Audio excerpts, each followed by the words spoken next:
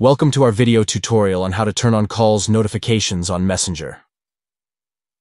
If you're missing important calls or messages on Messenger, it's time to make sure your notifications are turned on. Here's how to do it. First, go to Settings on your Android device.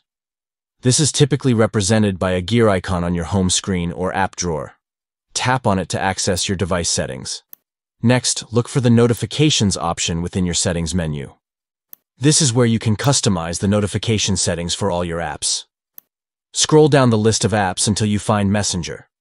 Once you've located it, tap on it to access the notification settings specifically for Messenger.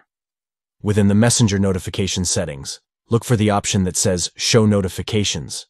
Make sure this option is toggled on to enable notifications for calls on Messenger. And that's it. You've successfully turned on calls notifications for Messenger. Now you won't miss any important calls or messages on the app. Remember, it's important to regularly check and update your notification settings to ensure you're always in the loop with your messages and calls. Thanks for watching, and we hope this tutorial was helpful for you. Stay tuned for more tech tips and tricks in the future. Happy messaging!